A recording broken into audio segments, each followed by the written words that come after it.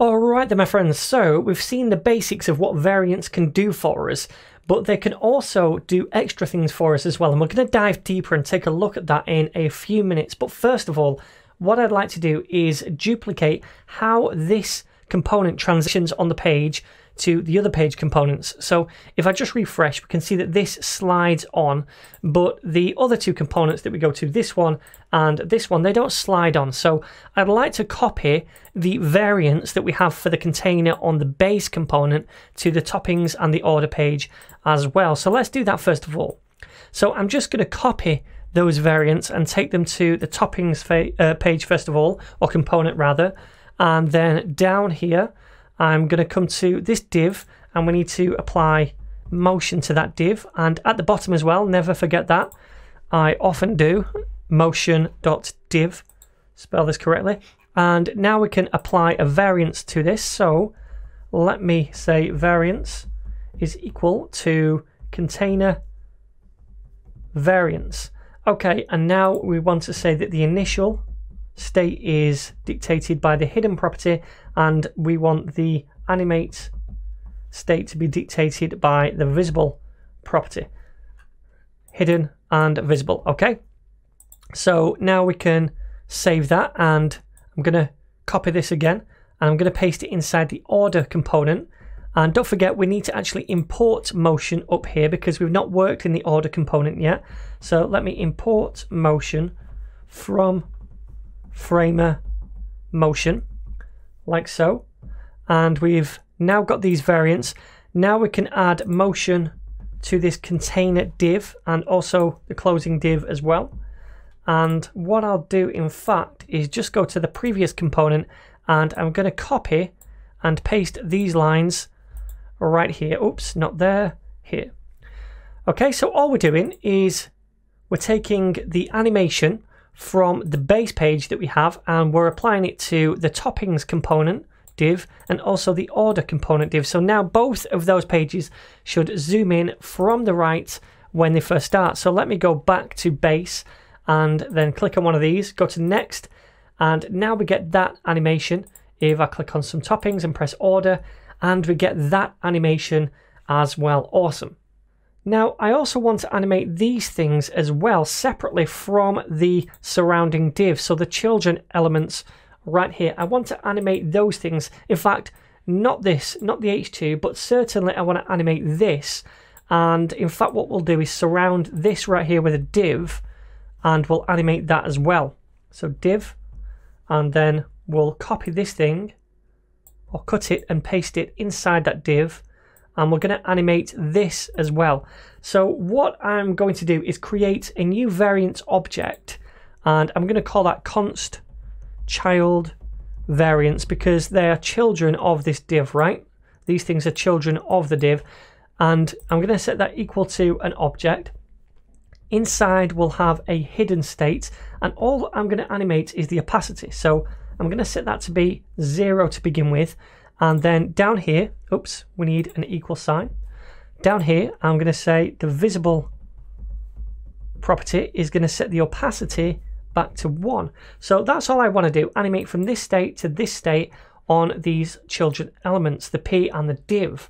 So I'm going to change these into motion elements first of all by saying motion dot in front of the opening and closing tags, and I want to do that for the div as well, motion.div, and then down here motion.div. So now we can apply variance to these things. So all I'm going to do is say variance is equal to the child variance, like so. I'm going to copy that and I'm going to paste it to the div because we can use the same variance because they're both going to have the same initial and animate properties. So let me put that right there. And again, we don't need to explicitly declare the initial and animate attributes because we get propagation, and that's because these are called the same things as these. So these lines right here are automatically propagated to the children elements that animate. So we have the animation for the div which slides in, and we have the animation for the children which should fade in. Now if I save this, there is going to be a problem. Let me come over here. We notice that the paragraph tag didn't actually fade in. and it should be doing. Well, actually it did fade in, but it faded in off the screen straight away as the transition started, and it's already fully faded in by the time it gets on the screen. So that kind of makes that animation a bit useless. Now, to combat this, we could add a delay to the child animation, or we could take advantage of transition orchestration properties in our variants. Variants allow us to use these, and these are just properties which we define inside the transition object. And one such property is the when property, which is going to help us in this situation. So let's go over here and let's go to the parent, the container variants, which is for this div right here. That's the parent. And inside this transition property, I'm going to use an orchestration property, and that is called when. And basically what this does is dictate when this animation should occur in relation to any children elements which are animating to. So one of the values I can use is before children, and this says that we want to complete this animation before any children animations occur. Okay, so now it's going to complete this one, and then it's going to use the animation to fade in these things.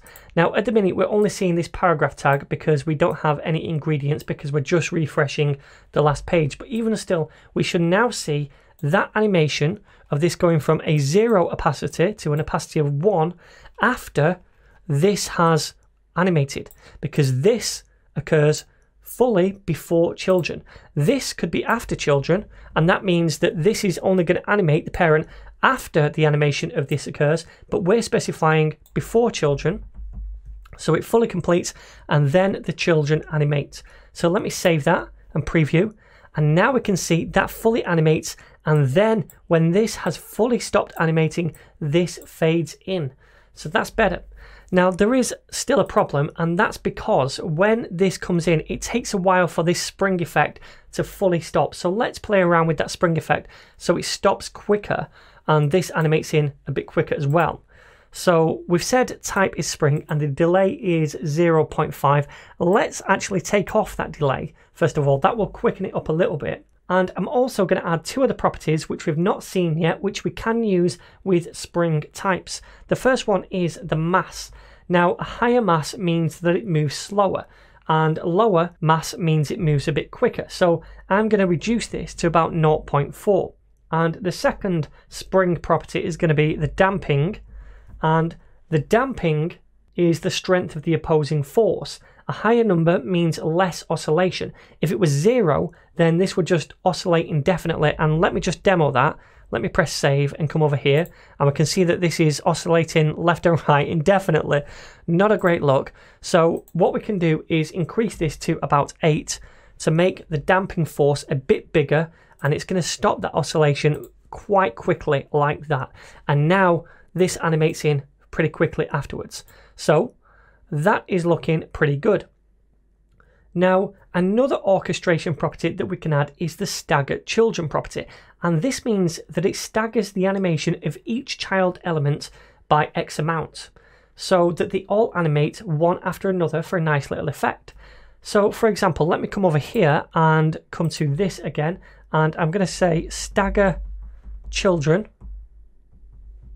and I'm going to set this to 0.4 seconds.